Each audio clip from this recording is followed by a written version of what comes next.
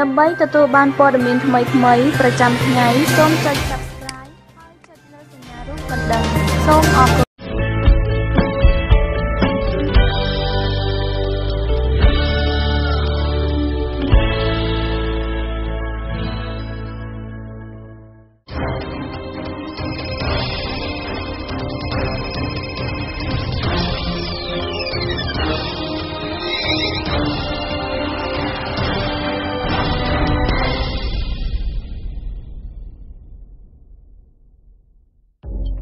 ជំរាបសួរលោកអ្នកនាងដែលកំពុងទស្សនាកម្មវិធីព័ត៌មានទូរទស្សន៍អនឡាញ VOD ជាទីមេត្រីមេតិការព័ត៌មានសំខាន់ៗសម្រាប់ថ្ងៃច័ន្ទទី12ខែកុម្ភៈឆ្នាំ2018នេះរួមមានអតីតបកប្រឆាំងថាមិនគាំទ្រការបោះឆ្នោតជ្រើសតាំងព្រឹទ្ធសភាសមាជិកព្រឹទ្ធសភាអាមេរិកជំរុញឲ្យផ្អាកជំនួយទាំងអស់មកកម្ពុជាដើម្បីបន្ថយឥទ្ធិពលចិន UN បង្ហាញការខកចិត្តបន្ទាប់ពីស្ត្រីដែលរិះគន់លោកហ៊ុនសែនត្រូវបានបញ្ជូនមកកម្ពុជាវិញហើយរួមទាំងព័ត៌មានមួយចំនួនទៀតដែលនាំមកជូនលោកអ្នកនាងជាបន្តបន្ទាប់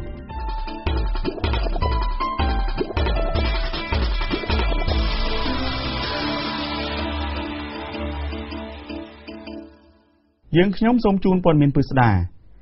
ខណៈដែលការបោះឆ្នោតជ្រើសតាំងសមាជិកព្រឹទ្ធសភាកាន់តែខិតជិតមកដល់នោះអតីតបកប្រឆាំងដ៏ធំនៅកម្ពុជាបានប្រកាសជំហរប្រឆាំងការបោះឆ្នោតនេះ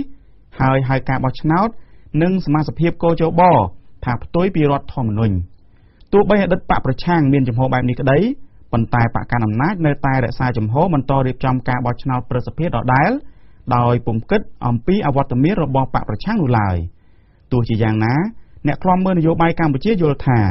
អ្នកនយោបាយត្រូវស្វែងរកដំណោះស្រាយផ្សះផ្សាជាតិជៀសវាងជាតិនិងប្រជាជនក្រីក្រខាតបង់ប្រយោជន៍លោកណាសុភាពរាយការណ៍បន្តអតីតបកប្រឆាំងបានប្រកាសថាបកនេះមិនគាំទ្រការបោះឆ្នោតជ្រើសរើសសមាជិកព្រឹទ្ធសភាចុងខែកុម្ភៈនេះទេដោយថាសមាជិកភាពកោជបផ្ទុយពីស្មារតីរដ្ឋធម្មនុញ្ញការបោះឆ្នោតជ្រើសតាំងសមាជិកព្រឹទ្ធសភាត្រូវបានគ្រោងរៀបចំឡើងនៅថ្ងៃទី25ខែកុម្ភៈខាងមុខនេះដោយមិនមានគណៈបក្សសង្គ្រោះជាតិចូលរួមនោះឡើយបន្ទាប់ពីបកប្រឆាំងដ៏ធំមួយនេះត្រូវបានតុលាការកំពូលសម្រេចរំលាយចោលកាលពីពាក់កណ្ដាលខែវិច្ឆិកាឆ្នាំមុនខណៈដែលការបោះឆ្នោតអសកលនេះកាន់តែខិតជិតមកដល់នោះគណៈបក្សសង្គ្រោះជាតិបាននិយាយនៅក្នុងសេចក្តីថ្លែងការណ៍កាលពីម្សិលមិញថាការបោះឆ្នោតនោះមិនកើតចេញពីឆន្ទៈរបស់ប្រជាពលរដ្ឋម្ចាស់ឆ្នោតឡើយហើយថែមទាំងផ្ទុយនឹងរដ្ឋធម្មនុញ្ញទៀតអតីតបកប្រឆាំងមួយនេះបានហៅបែបនេះដោយសំអាងថាតំណាងរាស្ត្រ55រូបនិងសមាជិកជាប់ឆ្នោតរបស់ខ្លួន5007នាក់នៅតាមឃុំសង្កាត់នានានៅទូទាំងប្រទេសមិនត្រូវបានអនុញ្ញាតឲ្យចូលរួមបោះឆ្នោតនោះឡើយក្នុងសេចក្តីថ្លែងការណ៍ដដែលនោះអតីតបកប្រឆាំងមួយនេះក៏បានអំពាវនាវទៅបកកណ្ដាលអំណាចឲ្យបញ្ចប់វិបត្តិនយោបាយនាពេលបច្ចុប្បន្ននិងងាកទៅបើកបរិយាកាសនយោបាយឲ្យប្រសើរឡើងវិញទោះជាយ៉ាងណាអ្នកនាំពាក្យគណៈបកប្រជាជនកម្ពុជាលោកសុកអេសាននៅតែអះអាងថាការបោះឆ្នោតជ្រើសតាំងសមាជិកព្រឹទ្ធសភានៅតែដំណើរការតាមការគ្រោងទុកដដែលដោយថាបករបស់លោកមិនអាចឈានទៅដល់ដំណោះស្រាយនយោបាយជាមួយបកប្រឆាំងនោះឡើយយើងមានការសោកស្ដាយណាស់ដែលគាត់ហ៊ានសម្លាប់ហ៊ានប្រព្រឹត្តបទល្មើសរហូតដល់សម្លាប់វប្បធម៌សន្តានាអញ្ចឹងនេះខ្ញុំយល់ថាវប្បធម៌សន្តានានេះគឺថាมันអាចរស់ឡើងវិញបានទេជាមួយអតីតគណៈបកប្រឆាំងតែជាមួយបកដតីគឺដែលគេគោរពគោលការណ៍ច្បាប់ត្រឹមត្រូវទៅតាមគោលការណ៍នៃលទ្ធិប្រជាធិបតេយ្យអានឹងគណៈបកប្រជាជនខ្ញុំយល់ថានៅតែបើកចំហសម្រាប់គណៈបកដតីលើកលែងតែអតីតគណៈបកប្រឆាំងតែប៉ុណ្ណោះអ្នកស្រាវជ្រាវពីការអភិវឌ្ឍសង្គមលោកមាសនីយល់ថាប្រទេសជាតិនិងប្រជាជនក្រីក្រនឹងខាតប្រយោជន៍ប្រសិនបើអ្នកនយោបាយនៅតែមិនអាចឈានដល់ដំណោះស្រាយផ្សះផ្សាជាតិទេនោះអ្នកដែលខាតប្រយោជន៍គឺជាតិខ្មែរសង្គមខ្មែរទាំងមូលបាទសម្រាប់រដ្ឋាភិបាលក៏អត់មានខាតអីទេព្រោះមន្ត្រីរដ្ឋាភិបាលមួយចំនួនធំគាត់វាមានស្រុកស្ដំទោះបីជាប្រទេសខ្មែរក្រលឿននេះ10ដងទៀតក៏គាត់នៅតែមិនមានប្របាកអីដែរបាទសម្រាប់នេះគឺសង្គមជាតិទាំងមូលដែលត្រូវជួបប្រទះនៅការដាក់គំនាបពីអន្តរជាតិស្ទើរតែ10ឆ្នាំ20ឆ្នាំម្ដងវាคล้ายទៅជាប្រទេសចម្លែកមួយនៅក្នុងតំបន់គណៈបក្សសង្គ្រោះជាតិដែលទទួលបានសម្លេងគាំទ្រប្រហែលជា3លានសម្លេងនៅក្នុងការបោះឆ្នោតជាតិកាលពីឆ្នាំ2013នោះ ត្រូវបានតុលាការកំពូលសម្រេចរំលាយចោលកាលពីថ្ងៃទី16ខែវិច្ឆិកាហើយថ្នាក់ដឹកនាំ118រូបរបស់បកនេះក៏ត្រូវបានហាមឃាត់មិនឲ្យធ្វើនយោបាយរយៈពេល5ឆ្នាំអាសនៈជាប់ឆ្នោតរបស់បកនេះទាំងនៅថ្នាក់ជាតិនិងថ្នាក់ក្រោមជាតិត្រូវបានដកហូតនិងបែងចែកទៅឲ្យបកផ្សេងៗដែលពលរដ្ឋភាគច្រើនពុំបានបោះឆ្នោតឲ្យនោះទេព័ត៌មានជាតិបន្តទៀតលោកនាងក្រមសិទ្ធិមនុស្សអង្គការសហប្រជាជាតិបានបង្ហាញការខកចិត្តរបស់ខ្លួនចំពោះការចាប់បញ្ជូនត្រឡប់មកកម្ពុជាវិញនៅស្ត្រីម្នាក់ដែលត្រូវបានចាត់ទុកជាជនភៀសខ្លួនទទួលស្គាល់ដោយអង្គការមួយនេះទោះបីជាត្រូវបានទទួលស្គាល់ថាជាជនភៀសខ្លួនរបស់អង្គការសហប្រជាជាតិក្តីប៉ុន្តែស្ត្រីកម្ពុជាឈ្មោះសំសុខាត្រូវបានចាប់ខ្លួនត្រឡប់ពីប្រទេសថៃមកឲ្យកម្ពុជាវិញកាលពីថ្ងៃប្រហោះកន្លងមកនេះទៅតាមការស្នើសុំពីអាជ្ញាធរកម្ពុជាស្ត្រីរូបនេះត្រូវបានតុលាការកម្ពុជាកាត់ទោសក្រោមការចោទប្រកាន់ថាជេរប្រមាថនិងញុះញង់ឲ្យមានការរើសអើងបន្ទាប់ពីវីដេអូមួយនៅលើបណ្ដាញសង្គម Facebook បង្ហាញស្ត្រីរូបនេះគប់ស្បែកជើងទៅលើផ្ទាំងរូបថតលោកនាយករដ្ឋមន្ត្រីហ៊ុនសែនកាលពីឆ្នាំមុនការិយាល័យឧត្តមស្នងការអង្គការសហប្រជាជាតិទទួលបន្ទុកសិទ្ធិមនុស្សកម្ពុជាបាននិយាយនៅក្នុងសេចក្តីថ្លែងការណ៍របស់ខ្លួនកាលពីថ្ងៃសុក្រមុនថាខ្លួនសោកស្ដាយយ៉ាងខ្លាំងចំពោះការចាប់បញ្ជូនស្ត្រីរូបនេះត្រឡប់មកកម្ពុជាវិញក្រៅពីការសោកស្ដាយស្ថាប័នសិទ្ធិមនុស្សមួយនេះបានចាត់ទុកវិធានការបែបនេះថាធ្វើឲ្យប៉ះពាល់ដល់សិទ្ធិសម្ដែងមតិរបស់អ្នកស្រីសំសុខានេះមិនមែនតែការិយាល័យឧត្តមស្នងការសហប្រជាជាតិទទួលបន្ទុកសិទ្ធិមនុស្សតែមួយទេដែលរិះគន់លើការចាប់ខ្លួនស្ត្រីរូបនេះអង្គការឃ្លាំមើលសិទ្ធិមនុស្ស Human Rights Watch ក៏បានថ្កោលទោសអាជ្ញាធរថៃនិងកម្ពុជាថាបានរំលោភសិទ្ធិមនុស្សផងដែរជុំវិញការចាប់បញ្ជូនស្ត្រីរូបនេះបាទលោកនាងកំពុងទស្សនាកម្មវិធីព័ត៌មានទូរទស្សន៍អនឡាញ VOD ព័ត៌មានជាបន្តទៀតកាលពីសប្តាហ៍មុនក្រុមសមាជិកប្រសិទ្ធិអាមេរិកមកពីគណៈបកប្រជាធិបតេយ្យនិងគណៈបកសាធារណរដ្ឋបានដាក់សេចក្តីព្រាងច្បាប់មួយដែលនឹងជំរុញឲ្យរដ្ឋាភិបាលទីក្រុង Washington បន្ថែមទណ្ឌកម្មសេដ្ឋកិច្ចមកលើកម្ពុជាក្រុមសមាជិកប្រសិទ្ធិអាមេរិកយល់ថាអ្វីដែលរដ្ឋាភិបាលកម្ពុជាធ្វើដូចជាការរំលាយគណៈបកសង្គ្រោះជាតិនិងការឃុំខ្លួនលោកកឹមសុខានោះគឺធ្វើឡើងទៅតាមខ្សែញាក់របស់រដ្ឋាភិបាលចិនប៉ុន្តែរដ្ឋាភិបាលកម្ពុជាច្រានចោលដោយថាចិនមិនដែលលូកលាន់កិច្ចការផ្ទៃក្នុងកម្ពុជាដោយអាមេរិកឡើយរាយការណ៍លម្អិតព័ត៌មាននេះដោយលោកពេជ្រចម្រុងសមាជិកប្រសិទ្ធិអាមេរិកជំរុញឲ្យផ្អាកជំនួយទាំងអស់មកកម្ពុជាដោយថារដ្ឋាភិបាលដឹកនាំដោយលោកនាយករដ្ឋមន្ត្រីហ៊ុនសែនកំពុងធ្វើតាមបញ្ជារបស់ប្រទេសកុម្មុយនីសចិននិងដឹកនាំប្រទេសឆ្ពោះទៅកាន់របបផ្ដាច់ការកាលពីថ្ងៃសុក្រសប្តាហ៍មុនសមាជិកប្រសិទ្ធិអាមេរិក5រូបបានដាក់សេចក្តីព្រាងច្បាប់មួយស្តីអំពីទំនួលខុសត្រូវរបស់កម្ពុជានិងផលចំណេញនៃការវិនិយោគឆ្នាំ2018ដោយថាសេចក្តីព្រាងច្បាប់នេះនឹងគាំទ្រដល់ទណ្ឌកម្មទិដ្ឋាការលើមន្ត្រីការទូតកម្ពុជាកាលពីខែធ្នូឆ្នាំ2017និងរាំងខ្ទប់ជំនួយទាំងអស់ប្រសិនបើរដ្ឋាភិបាលកម្ពុជាមិនបើកលំហប្រជាធិបតេយ្យឡើងវិញនិងអនុញ្ញាតឲ្យអតីតគណៈបកសង្គ្រោះជាតិបានចូលរួមការបោះឆ្នោតថ្នាក់ជាតិឆ្នាំ2018សេចក្តីព្រាងច្បាប់ថ្មីនេះត្រូវបានព្រាងឡើងដោយសមាជិកប្រសិទ្ធិអាមេរិក5រូបដែលមកពីគណៈបកប្រជាធិបតេយ្យនិងគណៈបកសាធារណរដ្ឋរួមមានលោក Ted Cruz លោក Lindsey Graham លោក Dick Durbin លោក Ben Cardin និងលោក Patrick Leahyបើតាមសេចក្តីប្រកាសព័ត៌មានសមាជិកប្រសិទ្ធិអាមេរិកយល់ថាកម្ពុជាកំពុងបង្កហានិភ័យដល់សន្តិសុខក្នុងតំបន់ដោយមិនបានចូលរួមដាក់ទណ្ឌកម្មប្រឆាំងកូរ៉េខាងជើងនិងការរំលោភរដ្ឋធម្មនុញ្ញក្រោយតុលាការកំពូលរំលាយអតីតគណៈបកសង្គ្រោះជាតិការបន្តឃុំខ្លួនលោកកឹមសុខានិងការយាយីក្រុមអង្គការសង្គមស៊ីវិលសមាជិកប្រសិទ្ធិមួយរូបមកពីគណៈបកសាធារណរដ្ឋលោក Lindsey Graham ឲ្យដឹងនៅក្នុងសេចក្តីប្រកាសព័ត៌មានថាសហរដ្ឋអាមេរិកនឹងមិនឈរអោបដៃមើលកម្ពុជាក្លាយជាប្រទេសស្ថិតក្រោមអាណានិគមរបស់ចិនឡើយលទ្ធិប្រជាធិបតេយ្យបានស្លាប់ទៅហើយនៅកម្ពុជាពីព្រោះរដ្ឋាភិបាលកម្ពុជាស្ថិតក្រោមឥទ្ធិពលនិងការគ្រប់គ្រងរបស់ចិន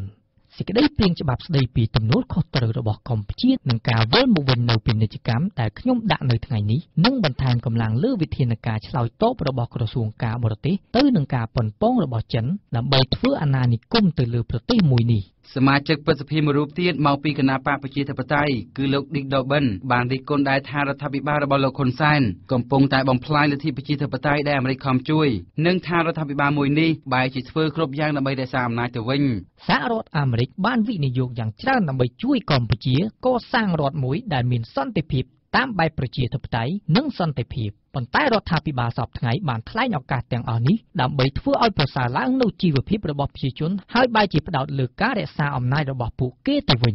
ជាអ្នកនាំពាក្យគណៈបកកណ្ដាលអំណាចលោកសុអេសានបានចានចោលការចាប់ប្រកាន់នេះដោយថាចិនមិនដែលលើកលាន់កិច្ចការផ្ទៃក្នុងដោយអាមេរិកដែលតែងលើករឿងបញ្ហាសិទ្ធិមនុស្សនៅកម្ពុជាឡើយលោកចោទថានេះជាសញ្ញាបង្ហាញថាអាមេរិកកំពុងតែការពារអាយ៉ងរបស់ខ្លួនដែលបានប្រព្រឹត្តខុសនៅកម្ពុជាចឹងគ្មានចង់ធ្វើអាណានិគមនិយម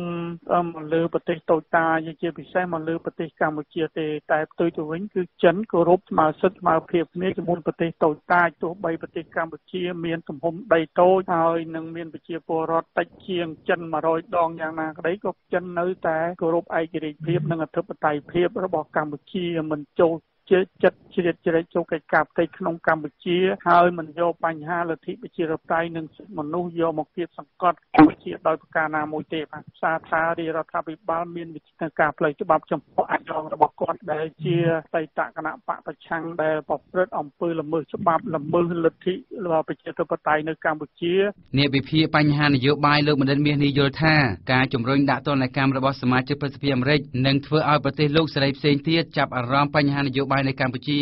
លោកវិភាគថាកម្ពុជានឹងទទួលរងគំនាបកាន់តែខ្លាំងប្រសិនបើរដ្ឋាភិបាលកើតក្រោយការបោះឆ្នោតឆ្នាំ2018មិនត្រូវបានទទួលស្គាល់ពីអន្តរជាតិទោះបីជាយើងមានចំនួនប្រទេសចិនក៏ដោយប៉ុន្តែយើងដឹងហើយយើងឃើញថាចំនួនរបស់ប្រទេសចិននេះមិនសូវបានគិតអំពីផលប្រយោជន៍របស់ពលរដ្ឋអីប្រមាណនេះគឺចិនគេគិតធ្វើម៉េចឲ្យចំនួនរបស់គេដើរបាទបើមិនជាយើងគិតតែពីសហរដ្ឋអាមេរិកមួយមិនទាន់ខ្លាំងគ្រប់គ្រាន់ទេប៉ុន្តែវាអាចឈានទៅដល់សហគមន៍អឺរ៉ុបហើយថ្មីនេះក៏យើងបានឮថាប្រទេសអូស្ត្រាលីក៏ចាប់ផ្ដើមប្រកាសទ្វាររដ្ឋាភិបាលរបស់គេដើម្បីឲ្យពិនិត្យមើលរឿងបញ្ហាវិបត្តិនយោបាយនៅខ្មែរផងដែរបាទខ្ញុំគិតថាអតិពលនៃការដាក់ទណ្ឌកម្មទាំងឡាយណានោះបើសិនជាពីឥឡូវនេះដល់2018ខ្ញុំគិតថាវានៅសើទេប៉ុន្តែបើសិនជារដ្ឋាភិបាលឆ្នាំ2018មិនត្រូវបានអន្តរជាតិទទួលទេនោះប្រើអធិពលនៃការគំនាបផ្សេងៗវានឹងចាប់ផ្ដើមមានទស្សនវិជ្ជានៅពេលនោះបាទបន្ទាប់ពីសហភាពអឺរ៉ុបនិងអាមេរិកបានប្រកាសផ្តាច់ជំនួយបោះឆ្នោតមកកម្ពុជានោះលោកនាយករដ្ឋមន្ត្រីហ៊ុនសែនបានប្រកាសថារដ្ឋាភិបាលរបស់លោកនឹងឈប់រស់នៅពឹងផ្អែកខ្យល់អុកស៊ីសែនពីប្រទេសដទៃហើយថានឹងរៀនរស់ជាមួយប្រទេសមហាអំណាចផ្សេងទៀតដូចជាចិនរុស្ស៊ីនិងជប៉ុនជាដើមសូមស្វាគមន៍មកកាន់ប្រព័ន្ធឆ្លើយព័ត៌មានជាសំឡេង VOD ដើម្បីប្រើប្រាស់ប្រព័ន្ធឆ្លើយតបជាសំឡេងលោកអ្នកគ្រាន់តែទូរស័ព្ទទៅលេខ070 221 142រួចស្ដាប់តាមការណែនាំដូចខាងក្រោមសូមចុចលេខ1សម្រាប់ព័ត៌មានថ្មីៗសូមចុចលេខ2សម្រាប់ព័ត៌មានវិភាគសូមចុចលេខ3សម្រាប់ព័ត៌មានបទយប់ការលោកអ្នកក៏អាចស្ដាប់ឡើងវិញនៅព័ត៌មានទាំងអស់ដែលគ្រាន់តែលោកអ្នកចុចសញ្ញាផ្កាយនៅក្នុងប្រព័ន្ធឆ្លើយព័ត៌មានជាសំឡេងនេះលោកអ្នកក៏អាចរាយការណ៍ព័ត៌មានទាន់ហេតុការណ៍ផ្សេងៗមកកាន់ក្រុមអ្នកយកព័ត៌មានរបស់ VOD ដែលគ្រាន់តែលោកអ្នកស្ដាប់តាមការណែនាំរួចចុចលេខ4ហើយចាប់ផ្ដើមរាយការណ៍ព័ត៌មានរបស់លោកអ្នកបន្ទាប់ពីឮសំឡេងប៊ីបហើយពេលដែលលោកអ្នកបញ្ចប់ការរាយការណ៍ហើយនោះលោកអ្នកគ្រាន់តែចុចសញ្ញាត្រង់ជ្រូកដើម្បីបញ្ចប់ជាការស្រេចព័ត៌មានបន្ថែមពីប្រព័ន្ធឆ្លើយព័ត៌មានជាសំឡេង VOD សូមទូរស័ព្ទមកកាន់060 412 999ព័ត៌មានតកតទៅនឹងការចាប់ខ្លួនអ្នករិះគន់ដែរលោកអ្នកនាងយុវជនម្នាក់ដែលមានទីលំនៅក្នុងខេត្តកំពង់ចាមត្រូវបានសមត្ថកិច្ចចាប់ខ្លួនក្នុងថ្ងៃចូលរោងការដោយចោទថាបានជេរប្រមាថថ្នាក់ដឹកនាំជាសាធារណៈតាមប្រព័ន្ធសង្គម Facebook បើតាមការឲ្យដឹងពីមន្ត្រីស៊ើបអង្កេតនៃអង្គការអាត60ប្រចាំខេត្តកំពង់ចាមលោកមានព្រំមនីបានឲ្យដឹងថាមន្ត្រីកងរាជអាវុធហត្ថបានចាប់ខ្លួនបរិសម្នាក់ឈ្មោះសឹងរដ្ឋាតាមដោយការបង្គាប់របស់តុលាការដោយចោទថាបានជេរប្រមាថថ្នាក់ដឹកនាំជាសាធារណៈតាម Facebook លោកមានព្រំមនីបានឲ្យដឹងទៀតថាលោកសឹងរដ្ឋាត្រូវបានចាប់ខ្លួននៅព្រឹកថ្ងៃទី8ខែកុម្ភៈដែលជាថ្ងៃចូលរោងការបន្ទាប់ពីបរិសុទ្ធនោះបានវិលត្រឡប់ពីធ្វើការនៅប្រទេសថៃលោកសឹងរដ្ឋាជាម្ចាស់គណនី Facebook ឈ្មោះបងថាកូនខ្មែរប្រចាំខេត្តកំពង់ចាមត្រូវបានគេស្គាល់ថាជាអ្នករិះគន់រដ្ឋាភិបាលតាក់ទងនឹងការដឹកនាំនិងការរំលាយគណៈបកសង្គ្រោះជាតិកន្លងមកលោកព្រំមនីបានលើកឡើងថាតាក់ទងនឹងការរិះគន់នេះរដ្ឋាភិបាលគួរតែធ្វើការអប់រំជៀសជាងការចាប់ដាក់ទណ្ឌកម្មព្រោះពលរដ្ឋមានសិទ្ធិក្នុងការរិះគន់ដើម្បីឲ្យមានការកែប្រែនៅចំណុចខ្វះខាតរបស់ថ្នាក់ដឹកនាំមន្ត្រីសិទ្ធិមនុស្សរូបនោះក៏ជំរុញឲ្យរដ្ឋាភិបាលទម្លាក់ការចោទប្រកាន់លើអ្នករិះគន់តាមប្រព័ន្ធបណ្ដាញសង្គមម្នាក់នេះឲ្យមានសេរីភាពពេញពេញផងដែរមន្ត្រីសិទ្ធិមនុស្សរូបនោះបន្ថែមថាយុវជនសង្ឃរដ្ឋានឹងត្រូវបញ្ជូនទៅកាន់តុលាការនៅរុស្ស៊ីនេះប៉ុន្តែ VOD មិនអាចតាក់ទងសុំការបញ្ជាក់បន្ថែមពីអ្នកនាំពាក្យអัยការអមសាលាដំបងខេត្តកំពង់ចាមលោកព្រះញ្ញាហុតវុធីបាននៅឡើយទេ ដោយទូរស័ព្ទចូលគ្មានអ្នកទទួលបាទលោកនេះយើងមានព័ត៌មានមួយទៀតទាក់ទងនឹងការបោះឆ្នោតប្រសិទ្ធភាពដែរគណៈបកប្រជាជនកម្ពុជាចាប់ផ្ដើមឃោសនាថ្ងៃដំបូងកាលពីព្រឹកថ្ងៃសៅរ៍កន្លងទៅនេះសម្រាប់ការបោះឆ្នោតប្រសិទ្ធភាពតាម Facebook របស់លោកអ៊ិតសំហេងរដ្ឋមន្ត្រីក្រសួងកាងារបានបង្ហាញរូបភាពអ្នកពាក់អាវនិងមួកគណៈបកប្រជាជនកម្ពុជារាប់រយនាក់បានជួបប្រជុំគ្នានៅមជ្ឈមណ្ឌលម៉ុងនីយ៉ាល់ក្នុងរាជធានីភ្នំពេញលោកអ៊ិតសំហេងសរសេរថានេះជាការឃោសនាផ្សព្វផ្សាយឲ្យអង្គបោះឆ្នោតបានយល់កាន់តែច្បាស់អំពីគោលការណ៍គណៈបកនិងបដិញ្ញាយកជ័យជំនះតាមការកំណត់របស់កោជបយុទ្ធនាការឃោសនាសម្រាប់ការបោះឆ្នោតប្រសិទ្ធភាពនីតិកាលទី4ចាប់ផ្ដើមពីថ្ងៃទី10ដល់ថ្ងៃទី23ខែកុម្ភៈហើយការបោះឆ្នោតប្រព្រឹត្តទៅនៅថ្ងៃទី25ខែកុម្ភៈគណៈបកដែលចូលរួមប្រកួតប្រជែងការបោះឆ្នោតប្រសិទ្ធភាពនេះមាន4គឺគណៈបកប្រជាជនកម្ពុជាគណៈបកហ៊ុនស៊ិនប៉ិចគណៈបករួបរวมជាតិនិងគណៈបកយុវជនកម្ពុជាការឃោសនាលើកដំបូងនេះមិនទាន់ឃើញមានគណៈបកផ្សេងទៀតឃោសនានៅឡើយទេលោកអ្នកនាងព័ត៌មានជាតិចុងក្រោយទាក់ទងទៅនឹងបញ្ហាចំនួនដីធ្លីប្រជាពលរដ្ឋចំនួន8នាក់ដែលជាតំណាងសហគមន៍និងជាសកម្មជនដីធ្លីក្នុងសហគមន៍រមៀហែកស្រុករមៀហែកខេត្តស្វាយរៀងត្រូវបានសាលាដំបងខេត្តស្វាយរៀងធ្វើការកោះហៅសារជាថ្មីទៀតដើម្បីសាកសួរនិងចូលរួមសវនាការជុំវិញបញ្ហាដីធ្លីរបស់ពួកគេជាមួយក្រុមហ៊ុន NK Venture ដែលតុលាការចោទប្រកាន់ពីបទរំលោភកាន់កាប់ដីព្រៃរបស់រដ្ឋការកោះហៅនេះធ្វើឡើងចំនួន2ថ្ងៃគឺថ្ងៃទី12ខែកុម្ភៈឆ្នាំ2018មានចំនួន4រូបរួមមានអ្នកស្រីខៀវសារ៉ុនលោកសំសាវឿនលោកធឿនវែងអ្នកស្រីមុំស៊ីណាហើយសម្រាប់ថ្ងៃ14កុម្ភៈឆ្នាំ2018មានចំនួន4រូបដែររួមមានលោកព្រំសុទ្ធលោកធឿនវែងលោកជាវឿននិងលោករស់សាវនបើតាមពលរដ្ឋក្នុងការឡើងទៅបំភ្លឺនេះក៏មានប្រជាពលរដ្ឋជាច្រើនអ្នកបានឡើងទៅធ្វើការគាំទ្រដល់តំណាងរបស់ពួកគេនៅមុខសាលាដំបងខេត្តស្វាយរៀងផងដែរបាទលោកនាងព័ត៌មានជាតិនៅពេលនេះចប់តែប៉ុណ្ណេះបន្ទាប់ពីព័ត៌មានអន្តរជាតិ VOD នឹងមានបទសម្ភាសន៍ស្ដីអំពីតើយើងការពារដូចម្តេចក្នុងវដ្តនៃការរាតត្បាតខ្លាំងជំងឺគ្រុនឈាមឆ្នាំ2018នេះបាទជាបន្តសូមជូនព័ត៌មានអន្តរជាតិព័ត៌មានអន្តរជាតិដំបូងទាក់ទងទៅនឹងការក្រឡាប់រថយន្តសម្រាប់មនុស្សនៅទីក្រុងហុងកុងទីភ្នាក់ងារព័ត៌មាន AFP បានចុះផ្សាយថាយ៉ាងហោចណាស់មនុស្ស19នាក់បានស្លាប់ហើយ65នាក់ទៀតរងរបួសបន្ទាប់ពីរថយន្តក្រុងកម្ពស់2ជាន់មួយគ្រឿងបានក្រឡាប់បះជើងនៅទីក្រុងហុងកុងកាលពីល្ងាចថ្ងៃសៅរ៍កន្លងមកនេះ AFP បានដកស្រង់សម្ដីប៉ូលីសទីក្រុងហុងកុងដែលបាននិយាយថាអ្នកបើកបររថយន្តក្រុងនោះត្រូវបានសមត្ថកិច្ចចាប់ខ្លួនហើយដោយសារតែបើកបរប្រកបដោយគ្រោះថ្នាក់រូបថតនានាពីកន្លែងកើតហេតុបានបង្ហាញក្រុមអ្នកជួយសង្គ្រោះព្យាយាមស្វែងរកអ្នកដំណើរជាប់នៅក្នុងរថយន្តនោះដែលដេកបះជើងនៅម្ខាងផ្លូវនៅតំបន់ដៃបូរូបថតទាំងនោះបង្ហាញថារថយន្តនោះបានក្រឡាប់និងបុកនឹងបង្គោលភ្លើងដែលបាក់សង្កត់លើរថយន្តនោះអ្នកបើកបររថយន្តត្រូវបានសមត្ថកិច្ចចាប់ខ្លួននិងចោទប្រកាន់ថាបានបើកបរបណ្តាលឲ្យស្លាប់និងរបួសមនុស្សសេចក្តីប្រកាសព័ត៌មានរបស់រដ្ឋាភិបាលទីក្រុងហុងកុងនៅថ្ងៃនេះបានលើកឡើងថាបុរស14នាក់និងស្ត្រី4នាក់ត្រូវបានគេរកឃើញថាបានស្លាប់នៅនឹងកន្លែងកើតហេតុនោះតែម្ដងជាងនេះទៅទៀតបុរស63នាក់និងស្ត្រី3នាក់ទៀតបានរងរបួសហើយត្រូវបានបញ្ជូនទៅសង្គ្រោះនៅតាមមន្ទីរពេទ្យនានាតាក់ទងនឹងគ្រោះថ្នាក់រថយន្តដែរប៉ុន្តែនៅប្រទេសឥណ្ឌូនេស៊ីវិញម្ដងសារព័ត៌មានអង់គ្លេស BBC បានចុះផ្សាយថាមនុស្សយ៉ាងតិច25នាក់បានស្លាប់នៅក្នុងហេតុការណ៍គ្រោះថ្នាក់រថយន្តក្រុងមួយនៅភាគខាងលិចនៃកោះជ្វាកាលពីថ្ងៃទី10កុម្ភៈនេះនៅពេលរថយន្តក្រុងដឹកភ្ញៀវទេសចរនោះបានរត់ធ្លាក់ចេញពីផ្លូវហើយក្រឡាប់សារព័ត៌មានដដែលបានចុះផ្សាយបន្តថារថយន្តក្រុងនោះដឹកអ្នកដំណើរ40នាក់ទៅទស្សនាកន្លែងទឹកផុសមួយមុននឹងវាជួបគ្រោះថ្នាក់នៅតំបន់ស៊ូបាងស្ថិតនៅកោះជ្វាខាងលិចដោយបានដកស្រង់សេចក្តីរាយការណ៍របស់សារព័ត៌មានក្នុងស្រុកនោះ BBC រាយការណ៍ថារថយន្តនោះប្រហែលជាបុកគ្នាជាមួយម៉ូតូមួយគ្រឿងនៅពេលវារេចង្កូតធ្លាក់ចេញពីផ្លូវគ្រោះថ្នាក់ចរាចរណ៍គឺជាបញ្ហាកើតឡើងញឹកញាប់នៅឥណ្ឌូនេស៊ីកាលពីថ្ងៃទី10ខែកក្កដាឆ្នាំមុនមនុស្ស10នាក់បានស្លាប់នៅពេលរថយន្តក្រុងមួយគ្រឿងធ្វើដំណើរពីកោះបាលីទៅទីក្រុងមួយស្ថិតនៅភាគខាងកើតកោះជ្វាបានបុកពីក្រោយរថយន្តធុនធំមួយគ្រឿងព័ត៌មានអន្តរជាតិចុងក្រោយអំពីកូរ៉េខាងជើងនិងកូរ៉េខាងត្បូងទីភ្នាក់ងារសារព័ត៌មានបារាំង AFP បានចុះផ្សាយថាមេដឹកនាំកូរ៉េខាងជើងលោកគីមចុងអ៊ុនកាលពីថ្ងៃសៅរ៍នេះបានអញ្ជើញប្រធានាធិបតីកូរ៉េខាងត្បូងលោកមូនជេអ៊ីនឲ្យចូលរួមជំនួបកំពូលមួយនៅទីក្រុងព្យុងយ៉ាងបើទោះបីជាអាមេរិកបានព្រមានអំពីការវាយប្រហាររបស់ក្រុងព្យុងយ៉ាងអំឡុងពេលប្រារព្ធពិធីកីឡាអូឡ িম্প ិកក៏ដោយ AFP បានចុះផ្សាយបែបនេះដោយផ្អែកតាមអ្នកនាំពាក្យវិមានខៀវក្រុងសេអ៊ូលបន្ទាប់ពីជំនួបរវាងលោកមូននិងប្អូនស្រីមេដឹកនាំកូរ៉េខាងជើងអ្នកស្រីគីមយូជុងដែលបានបញ្ជូនលិខិតអញ្ជើញរបស់លោកគីមទៅដល់លោកមូនសម្រាប់ជំនួបកំពូលមួយនៅពេលឆាប់ៗនេះ ជំនួបនោះនឹងคล้ายទៅជាជំនួបកម្ពុជាលើកទី3បន្ទាប់ពីឪពុកនិងជីតារបស់លោកគីមចុងអ៊ុនបានជួបជាមួយប្រធានាធិបតីកូរ៉េខាងត្បូងលោកគីមដេជុងនៅឆ្នាំ2000និងលោករ៉ូម៉ូយុននៅឆ្នាំ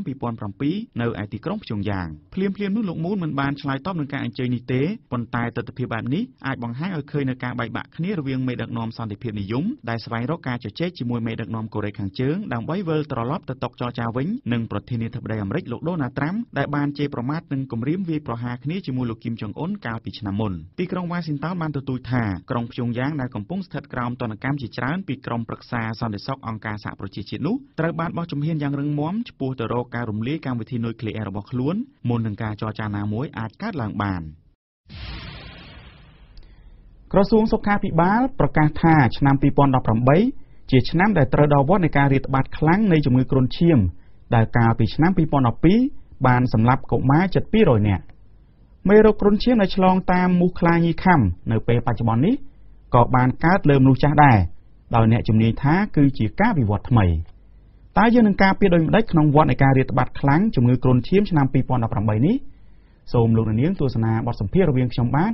ជាមួយនឹងលោកវិជ្ជបណ្ឌិតលីសូវ៉ានប្រធាននាយកដ្ឋានប្រយុទ្ធនឹងជំងឺឆ្លងនិងជាអ្នកនាំពាក្យក្រសួងសុខាភិបាលដូចតទៅក្រសួងសុខាភិបាលថា2018នេះគឺជាឆ្នាំដែលត្រូវដល់វត្តនៃការរាតត្បាតខ្លាំងជំងឺគ្រុនឈាមហេតុអ្វីដល់ឆ្នាំ2018ជាឆ្នាំដែលជំងឺគ្រុនឈាមធ្វើទុកខ្លាំងតាមការសិក្សាស្រាវជ្រាវនិងដកពិសោធន៍នៃការទូរាតត្បាតជំងឺគ្រុនឈាមនេះយើងតែងតែ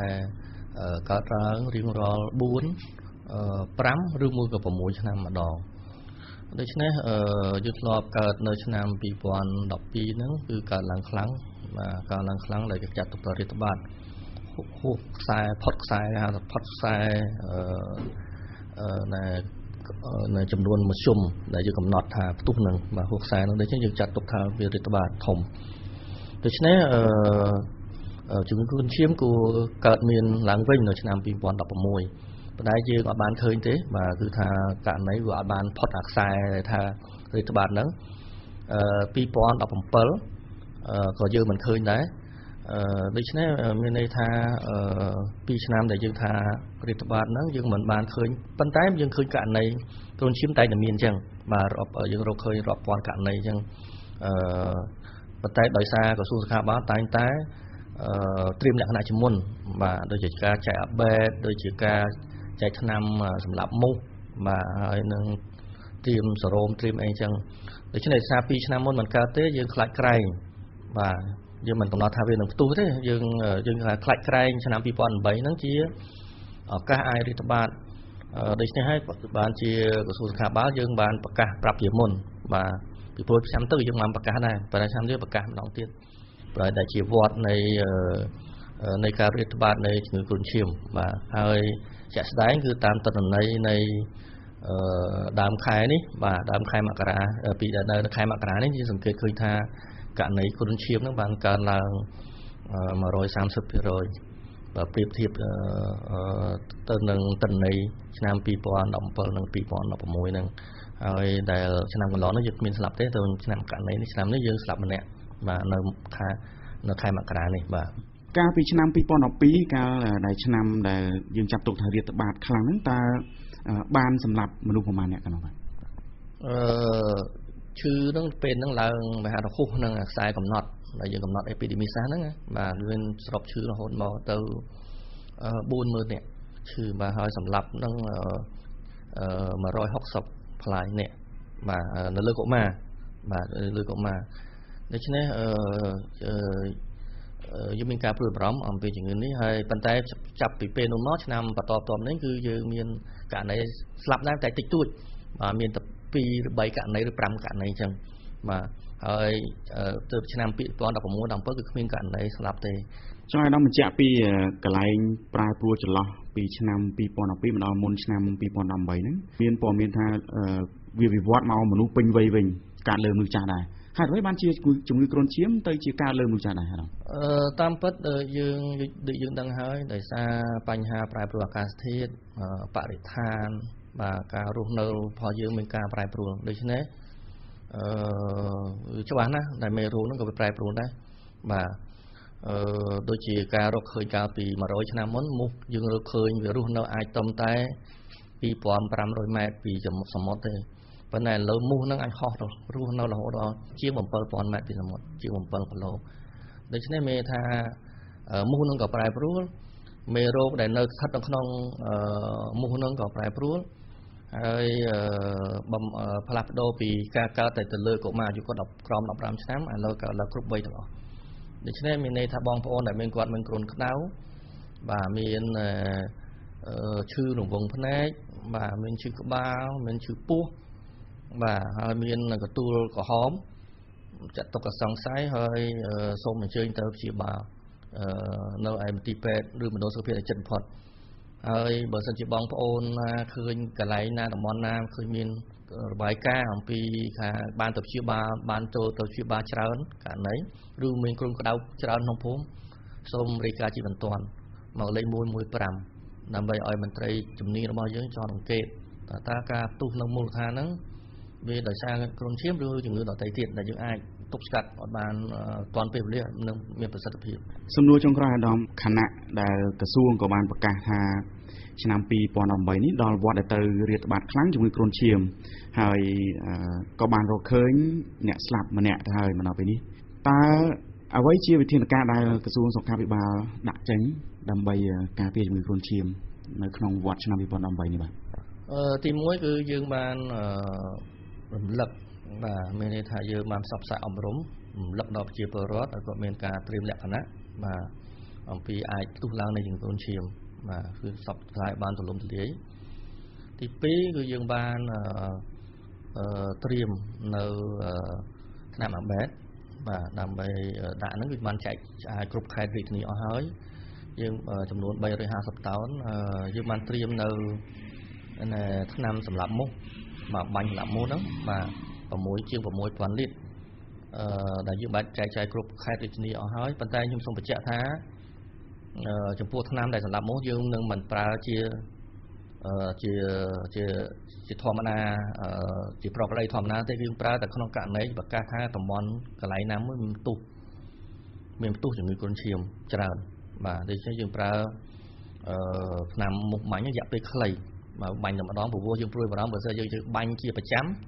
ធ្វើឲ្យមូសហ្នឹងស្វំនឹង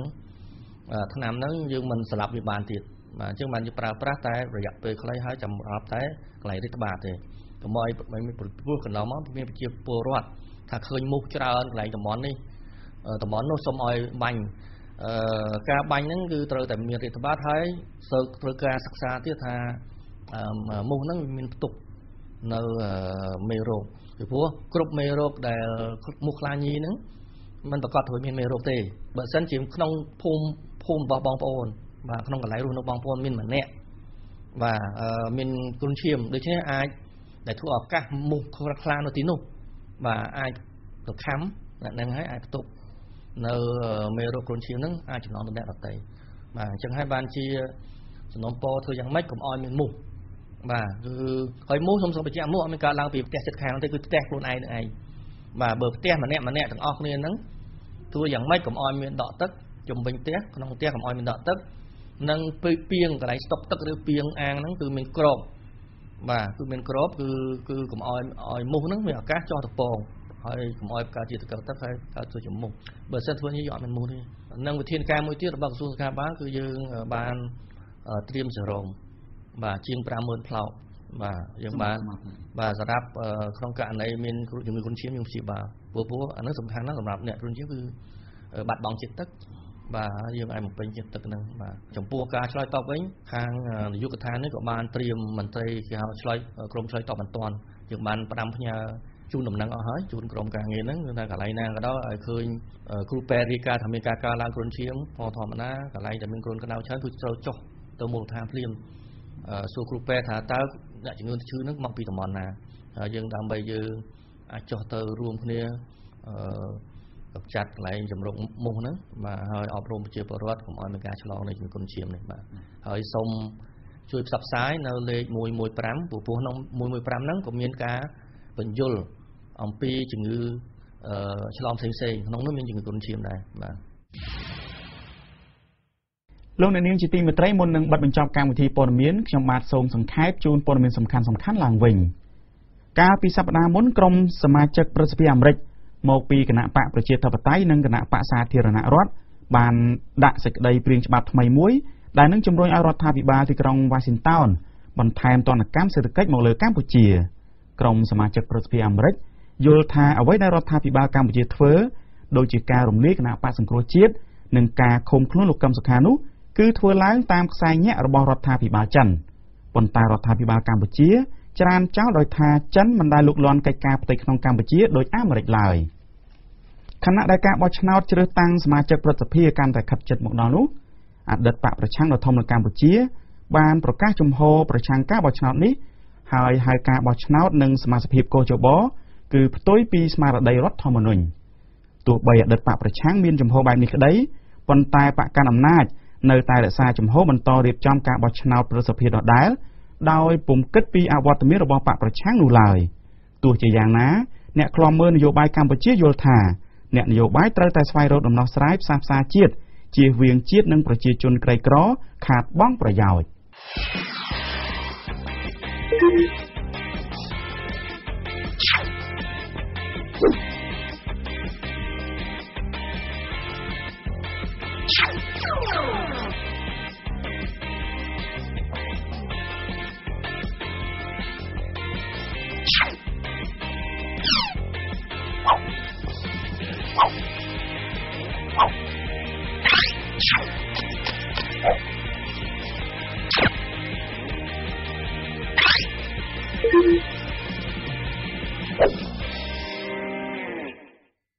បាទលោកនាងជាទីគោរពកម្មវិធីព័ត៌មានរបស់ VOD ដែលផ្សាយជូនទស្សនានៅពេលនេះចប់តែប៉ុណ្ណេះសូមអរគុណនិងសូមជម្រាបលា